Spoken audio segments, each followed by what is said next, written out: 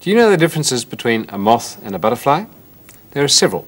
And one of them is the way they're built, the rest are the way they behave. Firstly, the way they're built. If you look at the front of them, on the head they've got their feelers or their antennae.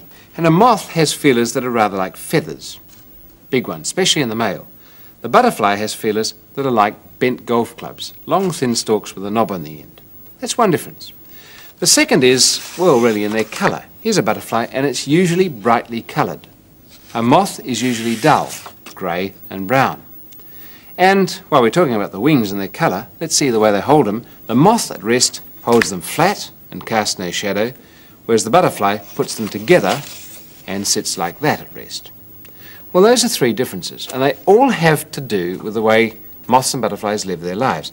See, that one, the butterfly, flies around during the day, and the moth, by and large, flies around during the night.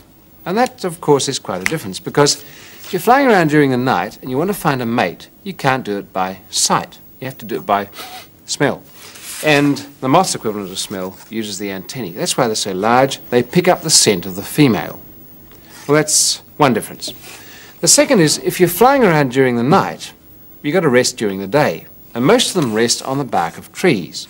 And, of course, they want to look like the bark of trees so that wandering magpies don't knock them off. And that's why they're so dull in their colouring. In fact, if I lift up this piece of bark which has a moth on it, you can see there's the moth sitting on there.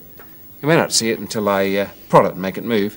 There it is, a moth very much resembling the bark of the trees. So that's one other difference. The other thing is, of course, that to resemble the bark, you really ought to keep your wings flat and they cast no shadow. The butterflies don't mind being seen. They keep their wings up like that. They cast a shadow, but if you go chasing them, they go flittering off anyway. And that's, I suppose, the fourth difference, behavioural. Because if you try and catch a butterfly, it's very hard. It shoots off into the air during the daytime. If you go looking for a moth, it really daren't move. As soon as it moves, its cover is blown. It doesn't look like the bark anymore. And to show you what I mean, here's a model of moths on a piece of bark. Now that just looks like spottiness, but in fact there are 3 moths sitting there, right on the bark that they resemble. You don't see them until they move. Then they're obvious.